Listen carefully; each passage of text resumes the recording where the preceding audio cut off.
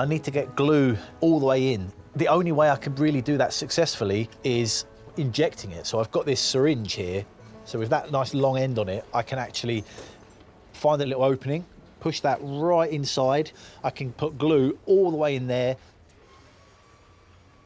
That's perfect. This is a special slow setting glue, so I have got plenty of time to sit here and work my way along the whole sign, making sure I've got glue in every little nook and cranny.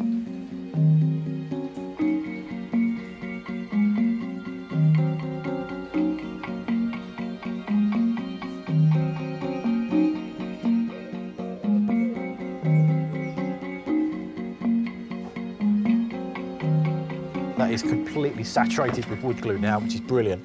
Every little bit I look in, it's completely full. Just need to stick a sheet of plastic over the top, a heavy board, and then a load of weights to clamp it down. The pressure, squishing all the sheets, will squeeze the glue in there, press it together. Once the glue goes off, we'll be left with a nice solid board again.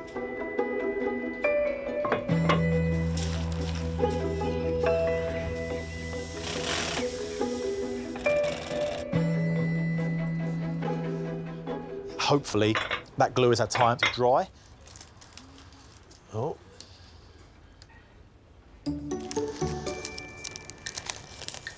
Oh, good, okay.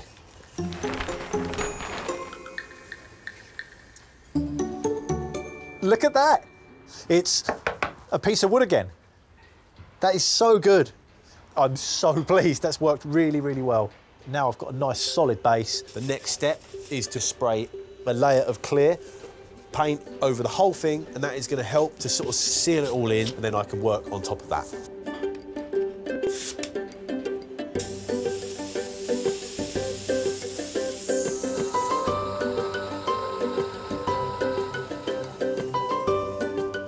This pale blue that I'm painting over is a primer. It's white primer usually, but I've tinted it to this sort of baby blue colour just to give me a bit of a backing that's not brilliant white. It's the first layer of many. Eventually the top layer will be putting the lettering back on place.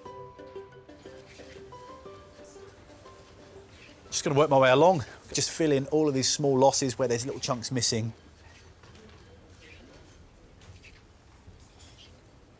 Usually you'd start from the left and work your way across so you don't smudge it with your hand.